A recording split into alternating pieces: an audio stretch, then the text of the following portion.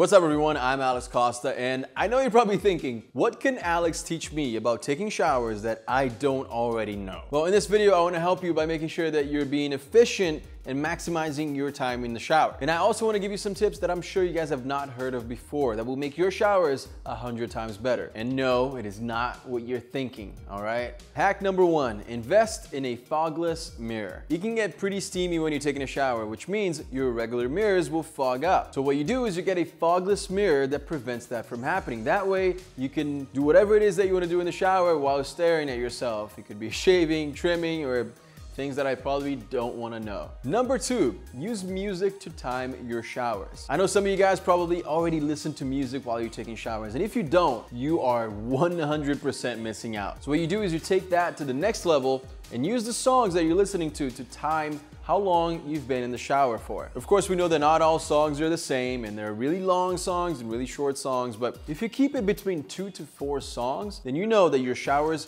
are not running that long. Otherwise, not only are you wasting water, but you're also wasting time. 2 of the most valuable things in the world. And real quick, before I go into the next hack, what are your shower songs? I would love to know.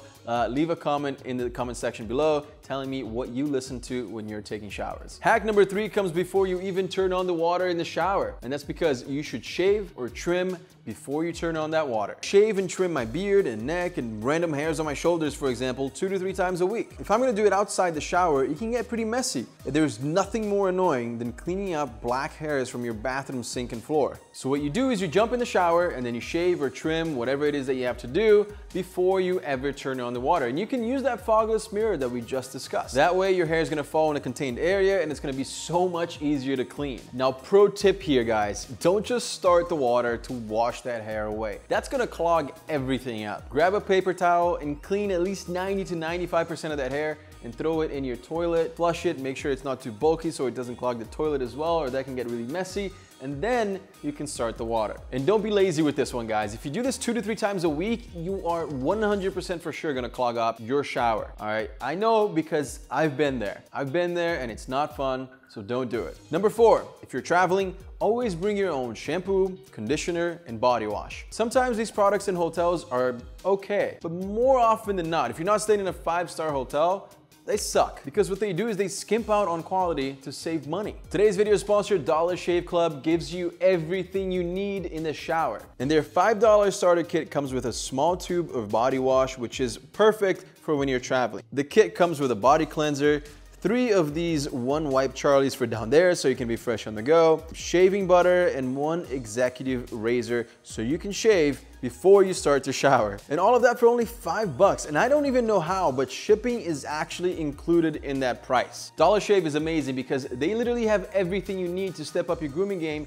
even outside of shaving. So they have body cleansers, toothpaste, everything that you need delivered to your doorstep so you don't have to leave your house to get any of it. Their body wash smells amazing, and I can tell you it's so much better than any hotel body wash, so you should definitely add it to your toiletry bag before you go on your next trip. The travel version of the body wash is a perfect size to travel with. But of course, they also have the full-size bottle in both awakening and calming scents. So if you want to try all of these products from Dollar Shave, all you have to do is go to dollarshaveclub.com/AlexCosta, and you're gonna get your starter kit for $5 shipped. If you can't remember that link, even though it's super easy and it's just my name, I'm gonna leave that linked in the description right below the video. Hack number 5 is probably one of my favorites in today's list because you will notice a difference right away. It's gonna make your hair feel amazing. What you do is you apply conditioner in the beginning of your shower and you leave it in until the end of your shower. So basically, start by washing your hair and then applying conditioner and leave it on while you do everything else.